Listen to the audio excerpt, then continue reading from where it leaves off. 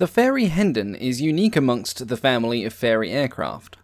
Aside from their very first, the F2 prototype of 1917, the Hendon would be Fairey's only other twin-engined aircraft, and their sole foray into heavy bomber design. In 1927, the Air Ministry issued Specification B1927. This called for a twin-engine night bomber that could carry a 1,500-pound bomb load over a range of 920 miles at 115 miles an hour. It also specified that the bomber should be able to climb from ground level to 10,000 feet in 30 minutes. Fairey submitted two designs in December of that year. Both of the designs were very similar, with the exception that one would be powered by Bristol Mercury radial engines, and the other by Rolls-Royce liquid-cooled V engines. Along with Fairey, the Air Ministry also received submissions from Avro, Handley Page and Vickers, but Fairey's design was the most advanced. All of the other submissions were traditional biplane designs, whereas Fairey was proposing an all-new metal-framed monoplane. The man who led the design team, P.A. Raleigh, had been responsible for the design, aerodynamics and testing of Fairey's striking long-range monoplane, and there is no doubt that those aircraft influenced the decisions he made when designing the Hendon. The Air Ministry was interested in the proposal, and after discussions about the general layout, equipment, weapons and crew positions, a contract was placed in October 1929 for the production of a radial-engined prototype. The design of Fairey's new bomber had a number of new features, and it also had a somewhat curious wing design. The large cantilever wing had a very deep cross-section when compared to a lot of other designs, and the centre section of the wing was built integrally with the fuselage. This centre section was built up around two main steel spars, with each of the upper and lower spar booms consisting of square tubing. The wing sections further out from this were braced by a system of tubes arranged into pyramids, a Fairey design by the way, and these were supported by bracing wires. The fuselage itself was also built from steel tubing, with the rear section being built as a Warren truss, and the whole aircraft was supported by a large fixed undercarriage that was housed in a pair of streamlined fairings. Though the aircraft clung to tradition in some ways, the fabric coverings of the wings and fuselage being the best example, it also featured several innovations. Among these was the complete internal stowage of its bomb load. Most bombers at the time either had their armament suspended beneath the wing, or had a hybrid system with a small bomb bay, but the Hendon carried all of its bombs internally. Now, it didn't have one large bomb bay as you would expect, but rather a series of bomb cells. 10 large bomb cells spanned the wing and the fuselage between the engines, and behind these were 6 smaller cells, 3 on each side. The large cells were designed from the outset to be large enough to accommodate one of the new 1,000-pound bombs, and the Hendon was to have a total carrying capacity of 2,548 pounds. Though innovative, this arrangement came with a compromise. It shared the available space of the wing's centre section with the fuel tanks. The Hendon had two large 250-gallon fuel tanks, each located behind the engines in the thick centre section of the wing. It also had a pair of smaller, gravity-fed 20-gallon tanks directly behind the engine, but the main point is this: if the aircraft carried a full fuel load, it could not carry a full bomb load. If the full 2,500-pound bomb load was taken, it would only have a range of 680 miles. Conversely, if the full fuel load was taken, then the bomb load was reduced from 2,500 pounds down to 1,600 pounds, but the range, of course, went up to 950 miles, so it was a bit of a balancing act. Another new feature was an aluminium catwalk that ran between the tail and nose bomb aimer and gunner positions.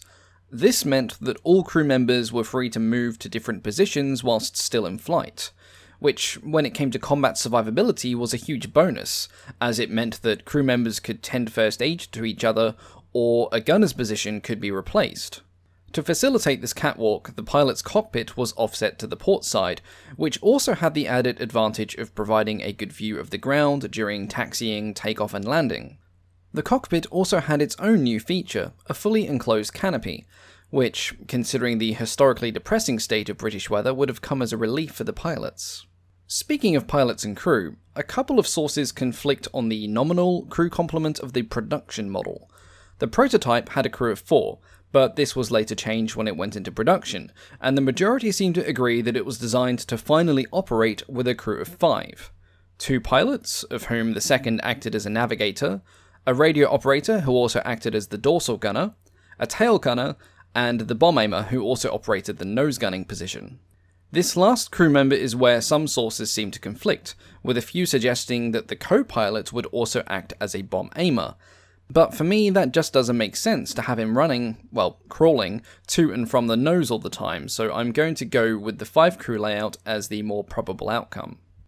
Construction of the prototype was somewhat delayed, as Fairey was still making up its mind on the final wing design. Initially, the Air Ministry had been sceptical of its practicality, and although Fairey had convinced them with the help of the Royal Aircraft Establishment, they had to finance several wind tunnel tests before reaching a final decision in January of 1930. Because of this, the prototype known as K1695 was not completed until November, several months after the prototypes built by Vickers and Handley Page had already flown. Although initially designed to be powered by Mercury engines, the aircraft was completed with 2 525 horsepower Bristol Jupiter engines instead.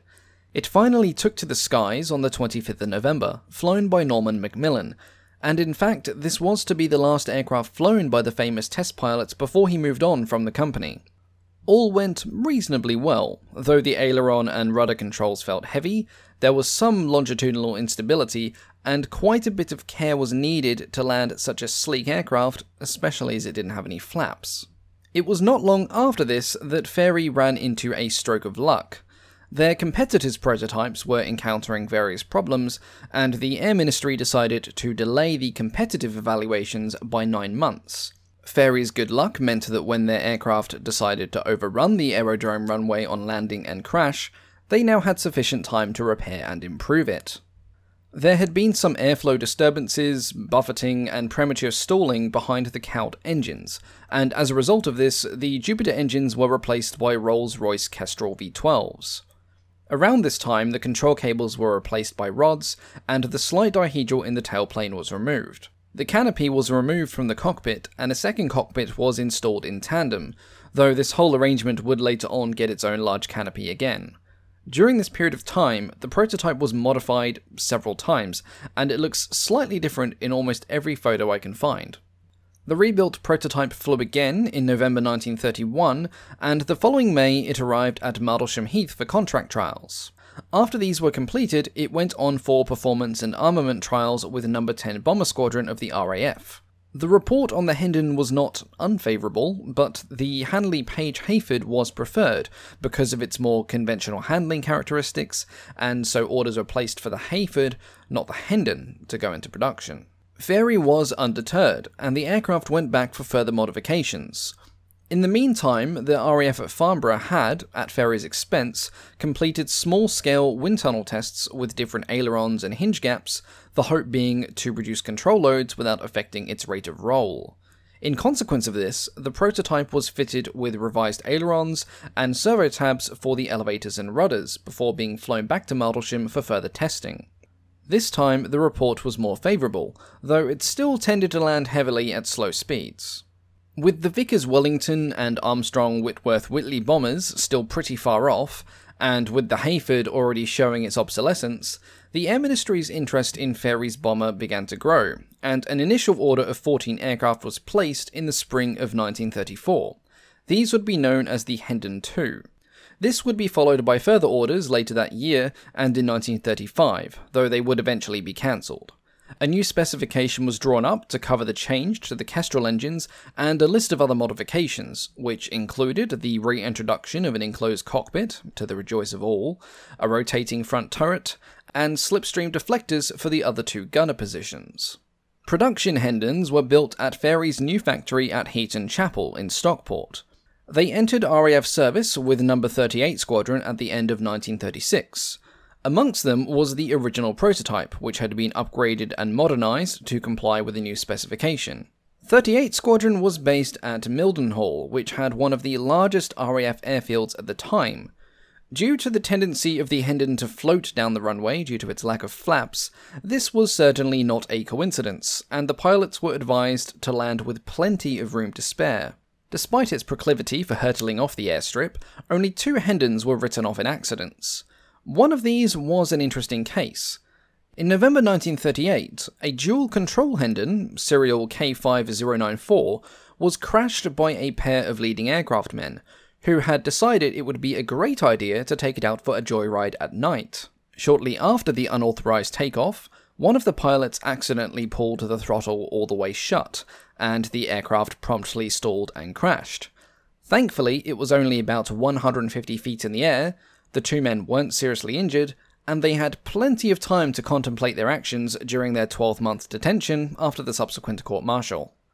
Aside from rebellious crewmen, the Hendon saw little excitement during its brief service life. No. 38 Squadron began to take delivery of the new Wellington bombers in November of 1938, and they ceased flying the Hendon at the beginning of 1939. Most were struck from the list and scrapped, but 4 examples were delivered as ground instruction machines to a radio school at RAF Cranwell. If the prototype had been delivered faster, and if Fairey had been taken more seriously from the outset, the Hendon could have distinguished itself during the early to mid-1930s. However, fate was mostly unkind to what was, for its time in 1930, a pretty modern aircraft, and its poor history is perhaps the main reason why Fairey never pursued building bombers again. As always, thank you all very much for watching, and I'll catch you all next time.